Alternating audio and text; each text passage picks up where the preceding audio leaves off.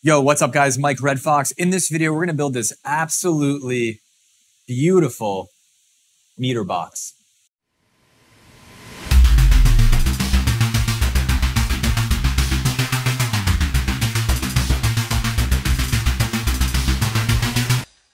Big thanks to the Meter Box. You can check them out at themeterbox.com. And if it's currently July 2022 while you're watching this video, they're also doing a really great giveaway right now. All the details will be at the end of this video and linked down in the description below.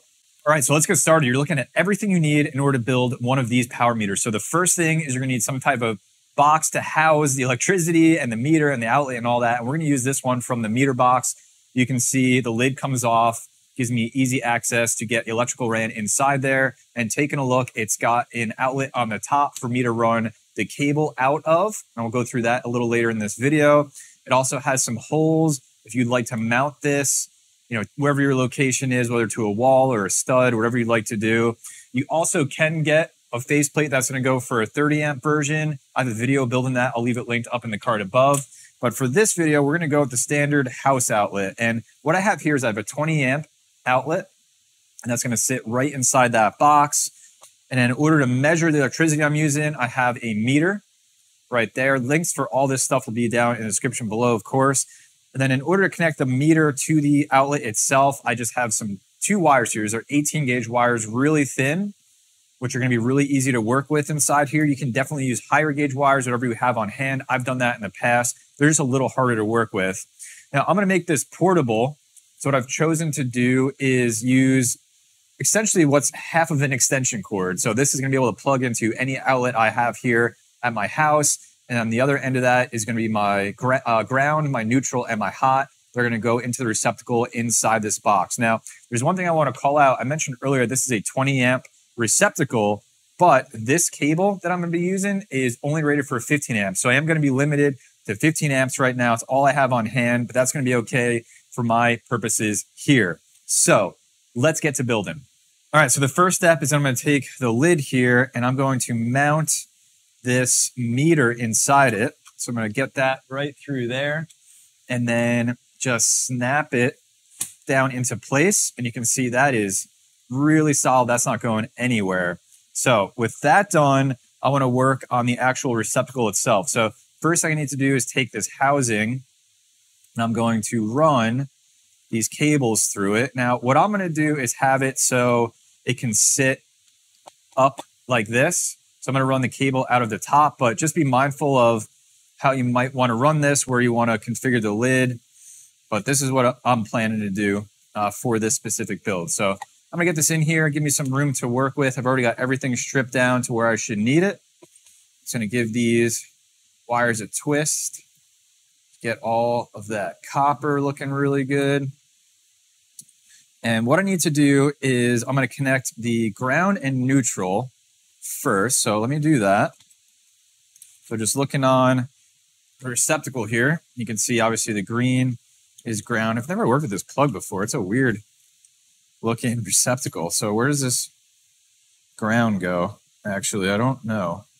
Okay, and then I'm going to do the neutral wire, which is the white wire, and get it connected to the silver screw over on this side. Do that. Now what I need to do with this as well is run one of these leads. So I'm just going to do this red one. I'm going to run that right underneath with that white neutral wire. Okay, I like giving it a couple twists because usually it'll come loose and you got to tighten it down a little bit more. Now the reason I saved the hot for last is because I do need to loop over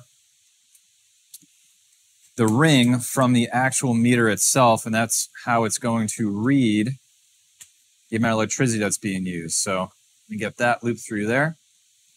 And then got that inserted into the outlet along with the other lead here. In this case, I'm going to use a black one. All right, now that those are all installed nice and snug, and I have the two leads coming out, I'm going to mount the actual outlet to the front of this box.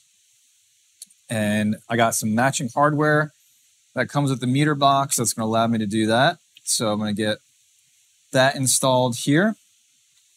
Okay, moving along. So one of the next things I'm going to do is connect these two leads over to the actual meter itself.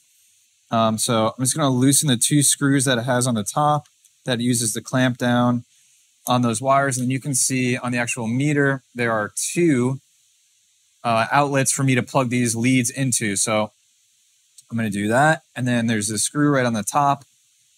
That's just going to allow me to clamp that wire down inside there. And then same thing with the other one. So here's the final look at the inside of this box. So just to recap, we've got the extension cord coming in. That is all going to the outlet. Around the hot wire, we have the meter is looped around there. And then we have the two leads coming off of both the hot and neutral that go into the meter itself. Now, the only other thing you want to make sure is that everything's really compact, neat, and tidy, so it fits really nice and easy back in the housing itself. So let's do that. I'm going to yank this extension cable back a little bit, and then we're going to get this seated right in here. And like I said, in my case, I'm going to have it fit just like this. That's looking really nice, actually. And then last thing I have to do is just take the rest of the hardware and get this box screwed together. And there it is, all complete. Final look at the meter box. You can check out the build right there. So next thing I need to do is plug it in, plug something into it, make sure it works. Good news, it works. It's plugged into the test bench right now that has the A2000 on it, and we are reading somewhere between 95 to 100 watts on the meter, looking really, really good. So hope you guys enjoyed this video. Hope it was helpful. If you're building one of these things, hit the like button if you did. Sub to the channel for more GPU mining content. Join my Discord or follow me on social media. Links are down in the description. Also, check out the meter box. The link for that is down in the description below. As always, please take care of yourself and each other. And I'll see you in the next video. I'm going to roll the ad for the meter box right now. So that's how we're going to see this one out.